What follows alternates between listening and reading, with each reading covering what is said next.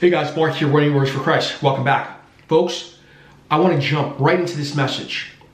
And this is a message of encouragement for my brothers and sisters who've been seeing, like a lot of us have been seeing, a lot of lawlessness and all kinds of evil and wickedness is going on in the world. And we're asking the question, where's God? When is God going to move? When is God going to deal with all this stuff?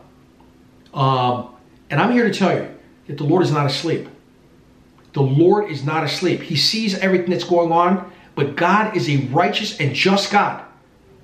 The Lord always gives plenty of chances for everyone to come to repentance. Everyone to turn away from wickedness, turn away from lawlessness, turn away from evil. He always gives all people a chance to do that.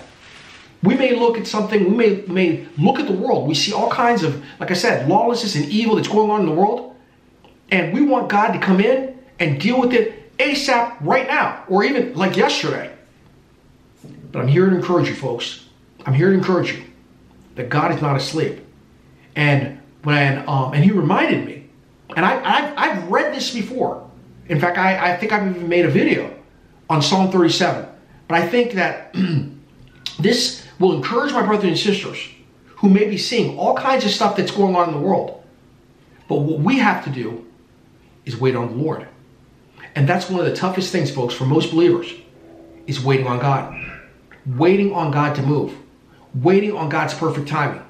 Waiting on God to step in and deal with all of the evil that we're seeing that's going on out here in the world. This will encourage you, folks. This will encourage you that God is not asleep. Okay? He's not asleep. He's not, not aware of what's actually happening and going on out there. But like I said, God is a God of justice. God grants a lot of time for people to go ahead and repent and to turn back to Him. So, and this is Psalm 37. It's going to be a two-part video.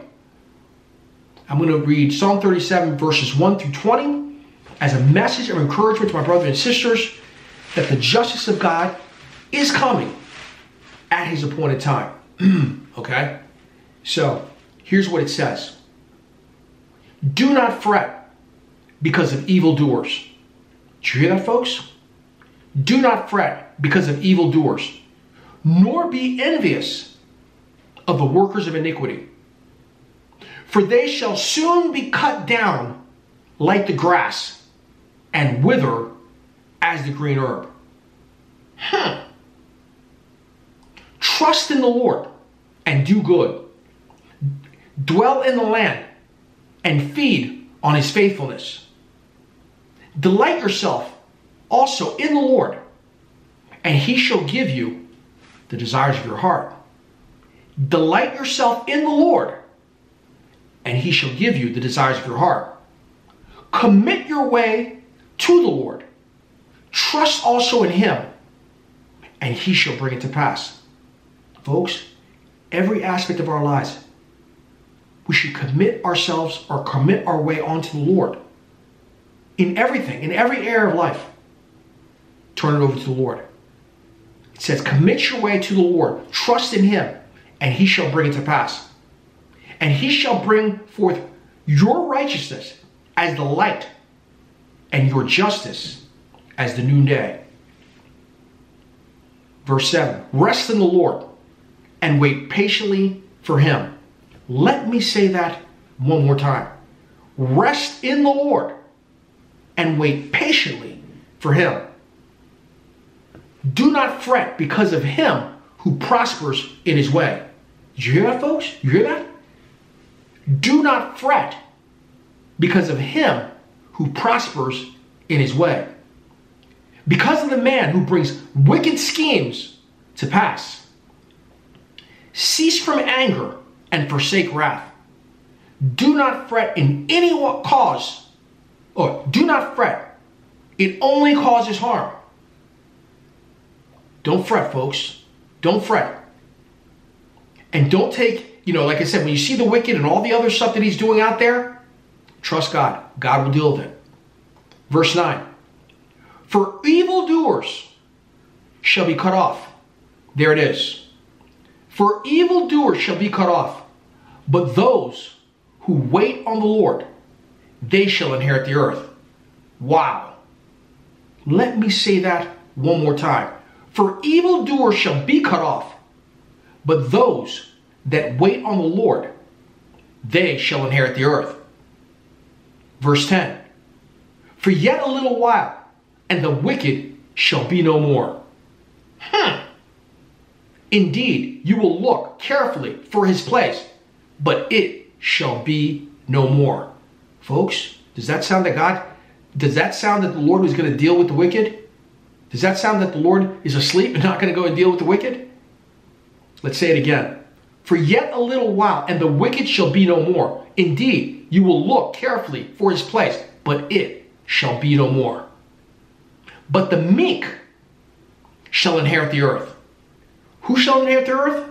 The meek. But the meek shall inherit the earth, and shall delight themselves in abundance of peace. Verse 12. The wicked plots against the just. They're plotting. They're planning. They plot against the just. They plot against the righteous. They plot against those who want to do good. The wicked plots against the just and gnashes at him with his teeth. The Lord laughs at him. For he sees that his day is coming. The Lord sees when the wicked is plotting against the just, trying against his people, trying against his children. The Lord laughs because he sees that the day,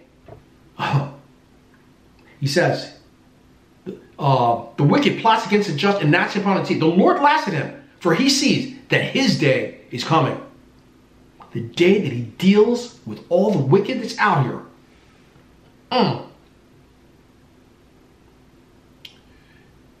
The wicked have drawn out their swords and have bent their bows to cast down the poor and needy, to slay those who are of upright conduct.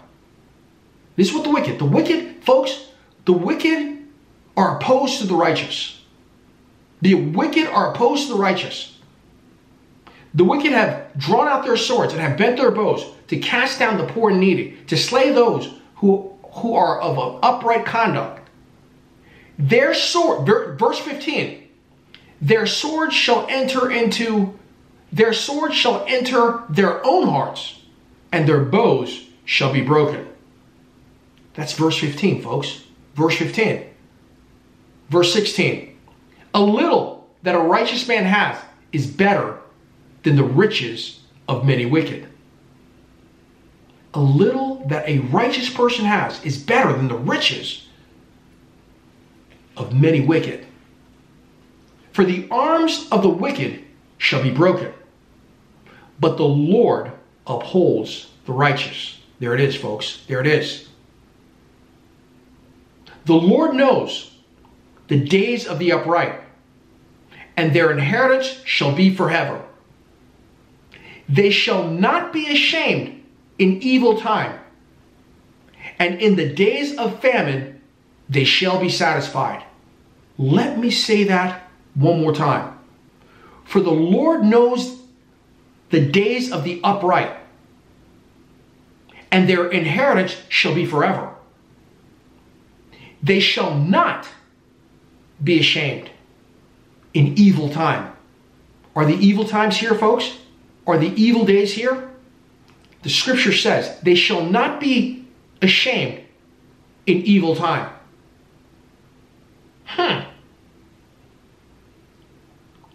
And let's see here. They shall not be ashamed in evil time. This is verse 16. And the righteous man is better than the riches of many wicked. We said that. For the arms of the wicked shall be broken, but the Lord upholdeth the righteous. The Lord knows the days of the upright, and their inheritance shall be forever. They shall not be ashamed in evil time. In the days of famine. Folks, have they been talking about a famine that's coming? Have they been talking about food shortages that are coming? Have you heard that? Have you heard that? in various corners, various faces, where here is a word of encouragement for you. For they shall not be ashamed in evil time, and in the days of famine they shall be satisfied. But the wicked, verse 20, but the wicked shall perish, and the enemies of the Lord, like the splendor of the meadows, shall vanish. Into smoke they shall vanish away. Folks, that's verse 20 in Psalm 37. Does that sound that God is going to deal with the wicked? At some point in time, folks, I'm here to encourage you that even though you see all kinds of wickedness, even though you see all kinds of evil, even though you see all kinds of lawlessness, even though that you've seen all kinds of things that are absolutely discouraging, that are being promoted out here that are in violation of the word of the living God, I'm here to tell you, according to Psalm 37, the Lord is going to deal with the wicked at his appointed time, at the appointed time of God. So the Lord is not asleep. The Lord wants everyone, even those right now that may be dealing wickedly, treacherously, and all kinds of stuff, evil. He wants them to come to repentance. He's giving them a time to repent, to turn from lawlessness, from wickedness, and all of that. That's the love of our God. He always gives an opportunity for people to turn because he loves them, wants to see not one person perish. But everybody has to decide to go the way of the Lord. If this message speaks to you, give it a like, a thumbs up. Hit the subscribe button.